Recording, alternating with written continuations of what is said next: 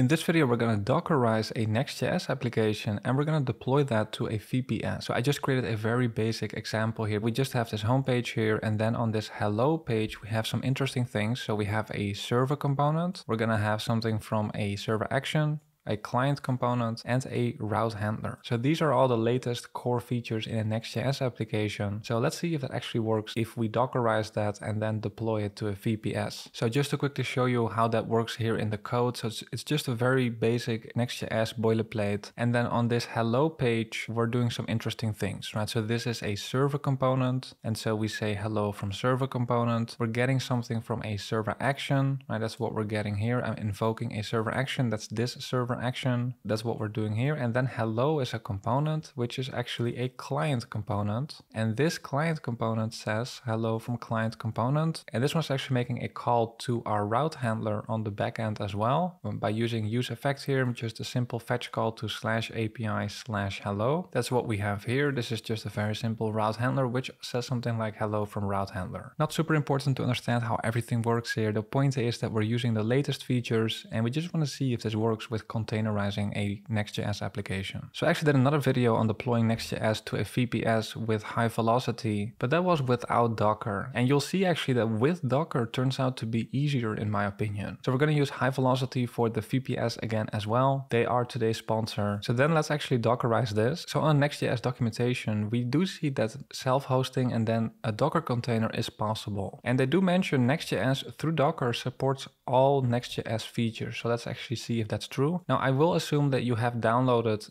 Docker Desktop so that you can actually run Docker on your computer. Once you downloaded that, you'll see something like this. You don't need to know much about Docker for this video. I will explain everything step by step. And then what we need to do is we need to go to our Next.js configuration here. And then we need to specify that output needs to become standalone. This will actually create a server.js file so that our entire application is served from that one server.js file. Now, if you're using the Next.js image component as well, you may also want to install the Sharp library. Without that, your Next.js image component may not work properly. So this is my Next.js application. Now we're going to Dockerize this. So we create a Docker file. So it's just Docker file without extension. And let me actually just give you an example to see how all of that works. So we need to start off with some base image, because what we're going to do ourselves here is we're going to create an image out of our application. And we can send that image to everybody. And everybody can then run our application regardless of if they're on Windows or Mac or Linux. And we deploy to a VPS. The VPS will be a Linux operating system, but because we are going to create an image out of our application, it should be able to run perfectly fine there, because the image will contain everything that is necessary to run the application. So we're going to create that image and we need to specify in a Docker file how that image needs to be created. So our Next.js application will need Node.js. Next.js is actually just a Node.js application. So we're going to start off here with a basic Node image, and then the container that will run, right? So a container is an actual instance of the image. In there will be a file system, and we can specify that we want to put everything that we're going to do now in the app directory on that file system. So we're going to copy our package log and package.json in there, and then we can actually already run npm install. npm will take a look at what you have specified under dependencies here, and we'll install that all within the app directory on that file system in that container. So that will install the dependencies. But then of course we also have the rest of our application, like our server action. So we need to copy all of that over into that file system as well. So I will copy everything from our local file system into that container which will be running. And a Next.js application by default is running on port 3000. So we need to expose that. And here we can run a command. We're going to run this in development. Now we could actually also create a production build. So here in a package.json, you can see we have our dev server, but you can also build an optimized version of your Next.js application. And then if you want to run that, you need to run npm run start, right? So then you would have another command, npm run start. This is just an example. So now I have my Docker file in here, and now I'm going to open up my terminal, and now we're going to create a so-called image. So I'm going to write docker build, find the Docker file in the current directory, right? So this will be this file right here, so that it knows how to build this into an image. And then I can give it a name or a tag, just dash example, let's say. I'm going to press enter here. Let's see what we get. All right, so it's gonna build that, may take a couple of seconds. The first build typically takes a bit longer. If you change something, it should be much faster the second time you build it. You can see it runs npm install now, so it's installing all of those dependencies that are defined in package.json. All right, so after some time, actually takes quite some time, it is finished. And now you can go to that Docker desktop application. And now under images, you should see one entry here. That's the one that we just built. So an image in Docker is just like a blueprint of how an application, but it also includes everything that is necessary to run it. So that means that now I should be able to run this. And so we should be able to still use that application, but now through Docker. Right, so now I'm going to shut down my Node.js development server here. I'm going to shut it down. And now, let me close this. Now, if I go back, you can see it doesn't work anymore. Now I want to run this through Docker by running a so-called Docker container, right? So an actual instance of an image is called a container. So I will say docker run, and then I need to specify the port. So we want to access this on our computer at localhost 3000, and we need to map that to where the actual application is running within that container. So that's actually also port 3000. And then the name, well, it's called just example, just-example. All right, let's see what we get if I do this. All right, so now you can see, we see our traditional Next.js output here in the terminal. It says ready, so let's actually check that out. So now if I refresh here, let's see what happens. And now you can see I have this hello route. You can see it's actually getting some response from the route handler as well as the server action. And so these two pages are still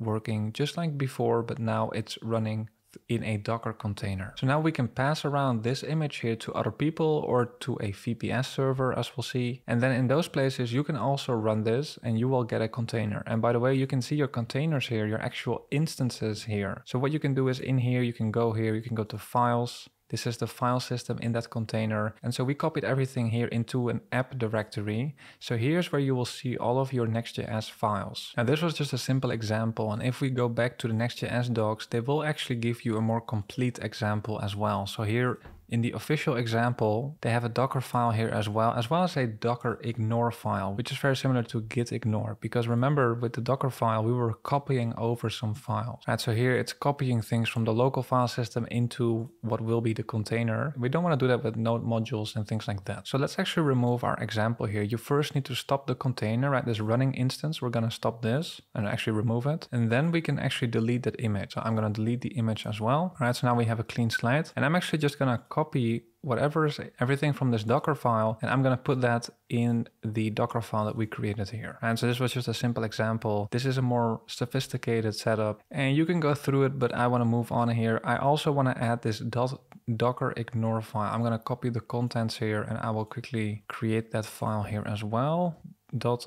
Docker ignore, I'm just gonna save here. And now we have the correct files. So now we have this. Now we need to build an image out of this again. So I'm gonna open up my terminal once more. I can actually move up to see what we had before. So we say docker build, look at the Docker file in the current directory, and I'll give it a tag name of another dash example. I'm gonna press enter here and it will build an image out of this. All right, so after some time that is finished again. Now if I go back here, you can see we have an image here again. You can see it's pretty big because it includes everything that is necessary to run the application. Right? So all the dependencies in Node.js environment, it's all in there. So now we can just distribute this image to wherever we want to run this. So in this case, I want to distribute this to my VPS. Right? So the people at High Velocity were kind enough to give me a VPS here. Once you buy a VPS, you will see it in a dashboard like this. I have a dedicated server here as well, but this is my VPS. It's on a server somewhere in Los Angeles. Let me actually click on this. And here I have more information about it. I want to distribute this Docker image to this VPS so that VPS can then run an instance of that image so that we can actually use that application live on the internet. Right? So I have an IP here. So what I would like to do is simply go to that IP, of course, probably configure DNS so we have a nice domain name, but I should be able to go to this IP address and I should see my application running there. And right now nothing is here. Now to distribute a Docker image, you need to push it to a container registry. So Docker actually has Docker Hub, which is a popular container registry, and GitHub actually also has a container registry. So if you go to GitHub and then under your profile, you will actually see this packages tab. This is actually also for when you publish an npm package. But here I can also push Docker images. You can see I already did this in testing. You can see I already have some because I did some testing before recording the video. So I'm gonna push this Docker image to this GitHub container registry, and then from our VPS I'm gonna SSH into my VPS. As you'll see, we're gonna pull it from that registry, and so then we can start running that application on the VPS. All right, now to do this we do need a so-called access token to push this to the container registry on GitHub. So you can go to settings here,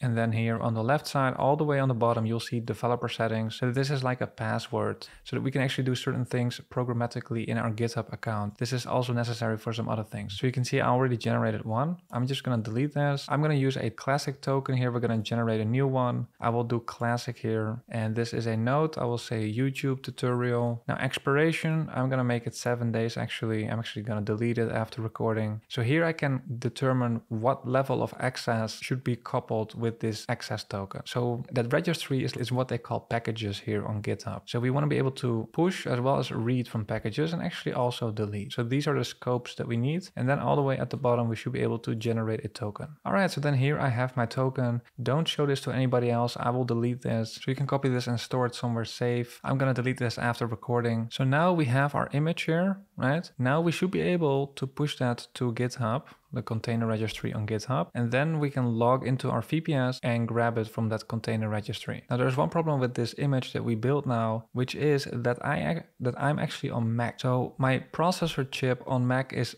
an ARM64 chip, and my VPS is actually using Linux AMD64. So that's actually the same for Linux as Windows. Now if you're on Mac like me, when you build an image like this, it may not work out of the box on a Linux or Windows operating system. So I will actually rebuild this image so that it will actually also work on AMD64. So I will actually delete this image, and then I will go back here. It's a very simple change. So I will run that one command again with one addition here, which is I will say -- platform, and then it's going to be specifically for Linux /AMD64, right? So I wish I could make it a little bit wider here. Let me actually zoom out a little bit so you can see this in full, right? So this is the command I'm gonna run, and let's see what happens if I do that. All right, so after some time that is finished, if I go back to Docker desktop, I can see there is an image here again, and this should work on a Linux system. So this image is still on my local computer. Now I need to push it to that GitHub container registry, and then my VPS can grab it from there. So let me actually clear this here. So we can say docker login to a container registry. So we need to specify which one. So on GitHub, it's actually called ghcr.io. You may have actually seen this URL, it's quite common. So we can log in here. It will ask you for your username. So my username on GitHub is just ByteGrad. And then the password is actually your access token. Paste here, you won't see it here. The terminal won't show that here, but I did paste the access token. Now if I press enter, let's actually see, I can see login succeeded. Now I can say docker push, and now I need to use the name that I gave. I actually call it another example. Let's see if that works. Another dash example. And unfortunately that does not work because the name or the tag of this image needs to be in a particular format. So I'm going to delete this image. We'll have to rebuild it one more time. So I can go up with my up arrow key, get that build command. So here it is. So here I need to give it a different name or tag. So I'm going to call it containerregistry.io / my name, my username on GitHub. And then I can give it some more casual name like another example, right? That's how we called it previously. And typically you also want to add a version tag here. So :latest, right? So then let's do this one more time. I'm going to press enter, and it should be pretty fast. Yeah. So after 2 seconds or so, it was already built. Now you can see we have another image here. This is now what I want to push to that GitHub container registry. So here I have docker push. Now I do need to use that other name now, the following. So this is now the image I'm going to push to the registry. Let's see what happens. All right. So that looks good. And by the way, you may see some other names here because I was testing this and Docker is doing some caching behind the scenes. But now it should have worked. So if I go to my profile here and I go to packages, we now see that I have 4, and indeed I have another example right here, right? So here we now have pushed this to, so now from other places on the internet, we can grab this, right? So my VPS has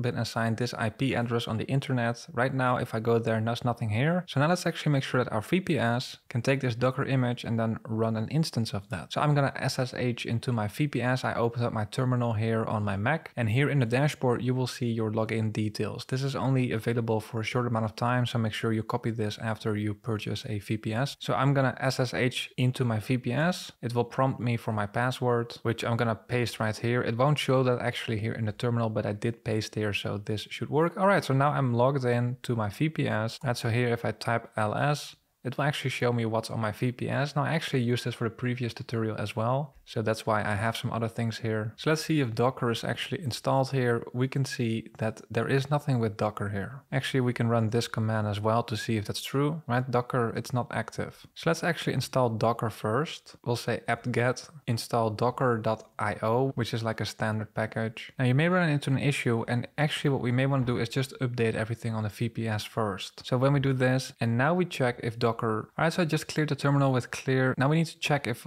Docker is actually successfully installed here. So we can actually do systemctl is active Docker. And here it says it's active for me. So now it's successfully installed. Now, if you see something like failed, you may want to run systemctl start Docker. Okay, but now at least for me, it is installed successfully. Now, what you can do with Docker is you can take an image, you can run it so you can get a container, an actual running instance. So to quickly test how that would work is there is an image called hello world that's not installed on the VPS, but by default, Docker will actually check the container registries for an image called hello world. So let's actually see what we get if we do this. This is like a standard image to test this with. So you can see unable to find it locally. So of course we don't have that on a VPS. So it will automatically pull that from a registry. So now you can see here it says hello from Docker. This message shows you that your installation appears to be working correctly. Right, so this is just a quick way to check if the Docker is running successfully. So now you can also see that here, by the way. So if I run Docker images, you can see that we indeed pulled one from a GitHub container registry somewhere else. But this is now on my VPS. Now we of course want to have our own application. It's called another example. So let me clear this one more time. So the command that we want to run actually is the following. So we do need to specify the port as well. So we say again 3000:3000, and then it needs to be that full name. So it's going to be the GitHub container registry with your username, and then the more casual name, and then the version tag. So this is the command I'm going to run here on my VPS. Let's see what happens if we do this. So it's not going to find it locally because it's not on a VPS yet. All right, now here we get an authentication issue because we're not logged in for that GitHub container registry, right? So it's a private package actually. So we need to log in first. So we say docker login, and then which registry is ghcr.io. Okay, I'm gonna write ByteGrad as my username, and then it's that access token. All right, so I just pasted that here. Let's see what we get. All right, so now we have login succeeded. Now I'm gonna clear this one more time, and then I'm gonna push up arrow key here to get that run command again. So this is what we wanna run now after logging in. Now we should have access, so let's see what we get. You can see it's pulling from that registry, and after some time you can see here in our VPS now we see this Next.js output, and it says that the Next.js app is running on localhost 3000, but that's on the VPS. Now we have mapped that to port 3000 on the VPS as well. So now if you go here, this won't work, right? So this still won't show anything because it's going to be on port 3000 if it works. So let's check that out now. And now you can see I have a Next.js website running on a VPS. This is the homepage, but let's actually see if all of those Next.js features are still working now that we have Dockerized it and deployed it to a VPS. So let's check out routing here to hello. All right, so now we have this, and you can see everything is still working. We have the server component is working. We do get a result from a server action. Client component is working, and we also got a response back from that route handler. So all of the latest Next.js features are still working. So we can Dockerize the latest Next.js app router. We can distribute it to a container registry, and then you can distribute it to whoever and wherever you want. So in this case, we distributed it to a VPS by high velocity. And as you could see, it actually wasn't even that difficult. It's actually easier to do it with Docker than without, if you checked out the other video. Now, of course, we can make it much more sophisticated, right? So in high velocity here, we can configure SSL, right? So then we don't have this not secure warning. Of course, we can configure DNS, so you get a nice clean domain name, so people don't have to type the IP address and the port. And what you can also do actually is you can create a repo on GitHub for your project here, and you can use GitHub Actions so that whenever you push a new update to the repo on GitHub, it will create a new Docker image out of that. And so you can get much fancier than what we've done here. But now at least I hope that you have a good high-level overview of how the whole process works. So I want to thank High Velocity for sponsoring this video. Check out their VPS hosting for your Next.js website. I've had a great time working with their VPS offering. They have cPanel, they have other features. And then I want to thank you for watching this video, and I hope to see you in the next one. Bye.